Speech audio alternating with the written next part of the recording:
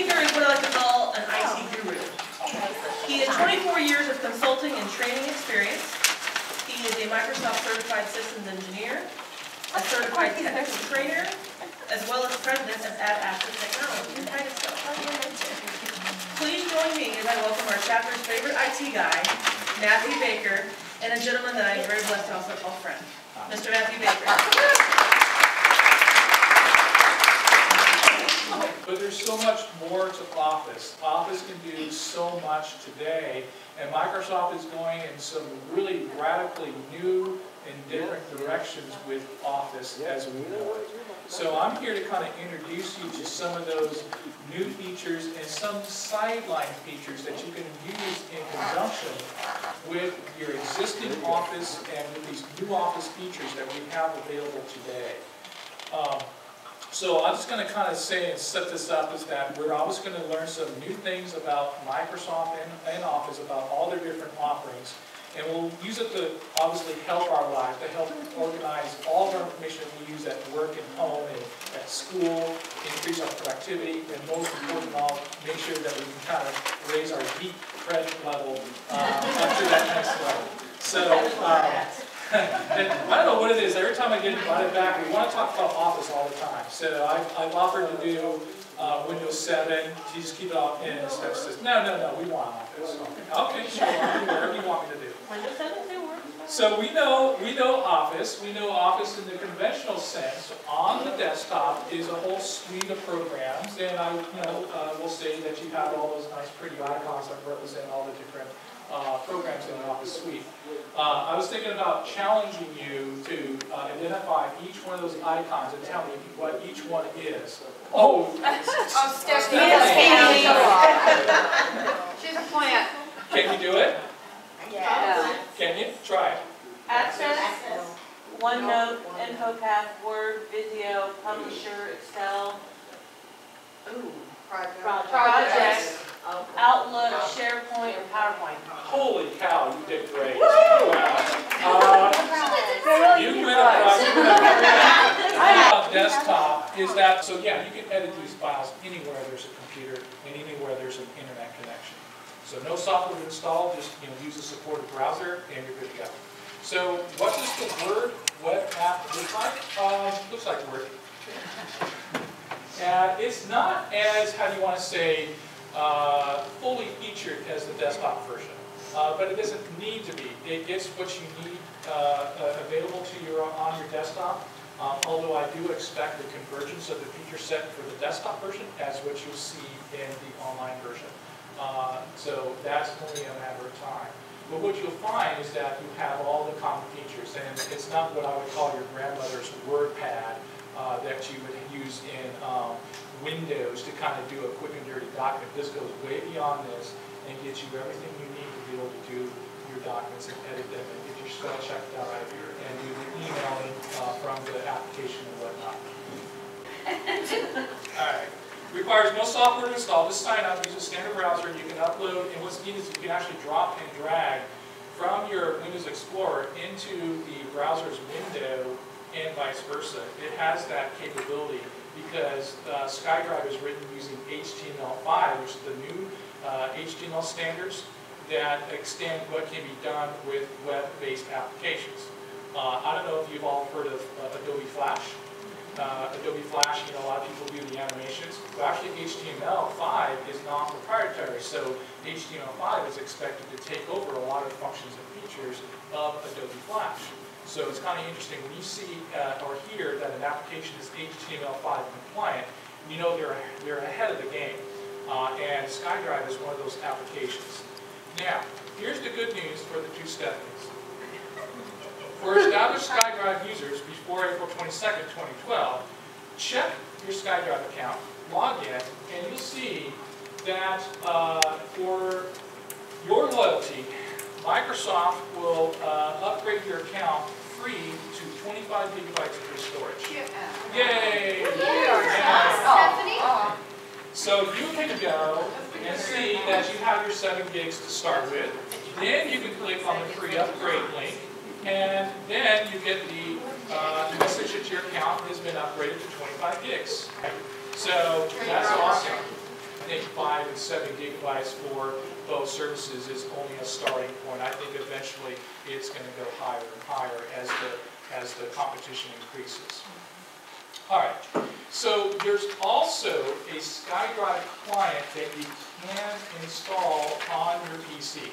It's not necessary 100%, but it does help increase the utilization of how handy it is to use the SkyDrive. And what it does is allows you to access your SkyDrive files using seamless integration with Windows. So what it does, it appears as a folder in your Windows Explorer. It works just like any other folder on your PC, except it's not on your local PC, it's actually out there in the cloud. So you'll see here that there's a SkyDrive folder in my list in my Windows Explorer, and I have all my files that are located on SkyDrive right there ready for me to use as if they are locally stored on my PC. That's seamless integration. That works really well, and that's one reason why installing the SkyDrive client gives you that extra measure of integration and ease of use. Is there a backup somewhere, like where it'll automatically back up, God forbid, if the internet should crash? Being that it's cloud-based, it's backed up just by the topology and the implementation of the service itself. Because all the files are spread throughout multiple systems throughout the internet, and of course those systems are backed up by other multiple systems. So one system goes down, it is no worry because your file is actually stored on 5 other, or who knows how many other computers. Same way Google does it. When they have a bunch of systems go to, see, almost did it.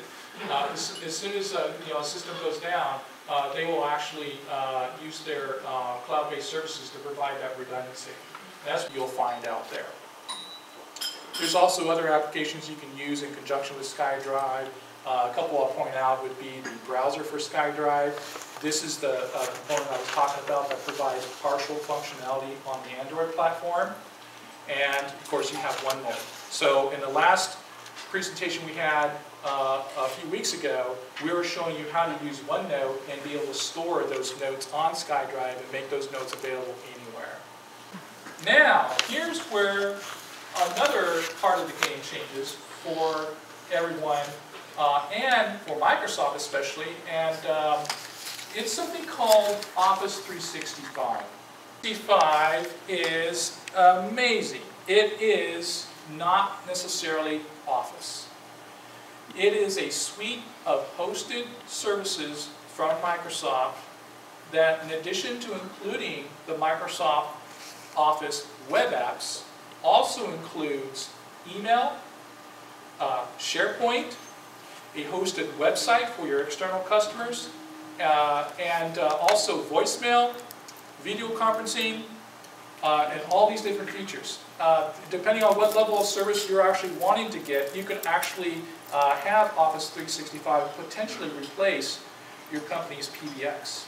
So we'll take a look at the different levels of offerings they have. The web apps are one thing, so you can certainly use those. And that is included in the Office 365 service, as well as the regular version of Office Desktop. So if you go and subscribe to the Office 365 service and get their higher level of offerings, you actually get both. So you can get the hosted web apps service, but you also have the desktop version because you may want to have that installed on your computers at work so you get the full experience. But when you're traveling, you may want to have a lighter experience and don't need the full install, and you're going to use the web apps when you travel. And it's just much, much more. Many of the features that can be standard would be the cloud-based email service that comes with the Office 365 service. Basic services, if you subscribe to the later services that are offered, called the E3 and E4 plans, you get a whole more with it. So this is going to be hosted voicemail support with auto-attendant capabilities. So you have that, press 1 to go here, press 3 to go there. You also have the advanced email storage and archiving. A lot of businesses have requirements because of federal regulations to archive mail. So in case that's needed, that's also supported. And licenses for each user for the desktop version of Office. And again, this is for the higher levels of those plans, but that is a really nice feature. And not only is each user potentially licensed for the desktop version, but that user can then take that license and install Office on up to 5 different computers concurrently. Oh, per user. Per user. Oh, okay. That's a lot of flexibility. Because when you buy your normal Office on the desktop, you're typically licensed for only one machine and a supported browser, whether it's going to be Internet Explorer 7, 8, or 9, or the latest version of Firefox, or the latest version of Chrome, whatever is your favorite browser, Office 365 is certified to run on these browsers. So it's a good thing. Microsoft is not, saying, oh, well, if you're going to use our Office 365, you have to use our Internet Explorer. Don't you hate that? So you're not going to get that here. Because again, Microsoft is using the new standards-based programming of HTML5. So the HTML5 is supported now on all these latest browsers. So compatibility. Will Office 365 web apps work with Office 2007 and 2010? So the answer is yes. And files can be opened from Office 365 web apps even if they were created from Office 2007 or 2010 and vice versa. In addition to that, Office web app users can simultaneously edit a document with Office desktop users. Now what does that mean? Now that's interesting. So you can have somebody who's using, let's say, the Word web app, go to the SkyDrive, open up a file, have somebody who's on another computer who has Word desktop open up the same file. The first person to save the file is the one who initiates it, but the second person who saves the file will then be queried. Do you want to either overwrite the changes that this person made, and actually tells them who the person is who made the changes before them, and if they do want to overwrite, which one of the changes do they want to keep? I would just be able to click right on the presentation, and that's coming right off the SkyDrive. And of course, that's a PowerPoint file that's going to load it right into the SkyDrive PowerPoint application. And what it's going to do here is going to assume that I want to present the presentation. So it's coming out just like your regular full version of PowerPoint. However, if I wanted to edit it and get into editing, I would click on Edit in Browser, and that turns on the editing mode, and then I go ahead and edit each slide as you would normally in a PowerPoint application. So as that loads, I would get the thumbnails that you would expect in PowerPoint, and of course then I'd be able to click on the items and actually edit that if I need to. So just click on it, edit it, and you're good to go. Are the features limited as far as what you can do as far as editing? Because it looks like the ribbon's not quite as... Yeah, the features are not what you find in the full version of PowerPoint, but they'll be enough for you to get the job done. Yeah. In fact, they'll probably go a little bit beyond what you need for doing the job.